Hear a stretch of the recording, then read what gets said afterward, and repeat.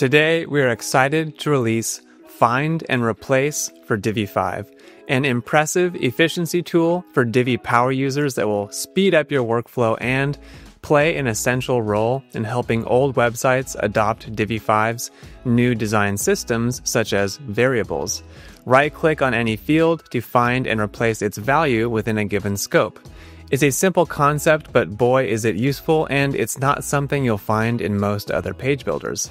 Let me show you how it works. You'll notice a new Find and Replace option whenever you right-click on a field. Clicking it will open the Find and Replace panel with your source field's value pre-populated.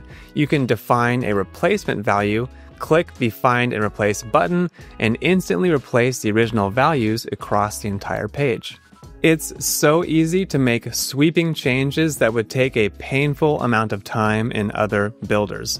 For example, if I want to replace dozens of static instances of this font with my new title font variable, it only takes a few clicks.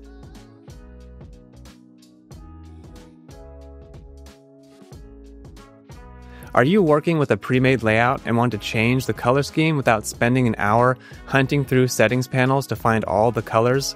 Find and Replace makes it a refreshingly simple task.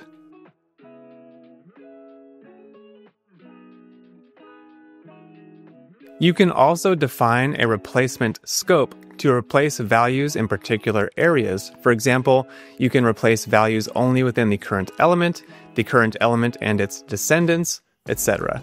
You can choose whether to replace all values indiscriminately or only replace values in similar option types. Find and Replace is available today and is one of many updates coming to Divi this year. 2025 is the year of Divi 5. The tedious work is behind us, and now it's time for Divi to make its comeback. You can follow along as we progress through the final release of Divi 5 and beyond, with updates every 2 weeks. You can use Divi 5 now to build new websites, or wait until we add more features, whatever works best for you. We want you to try it, and if you love it, use it. When everyone loves it, we'll make it official.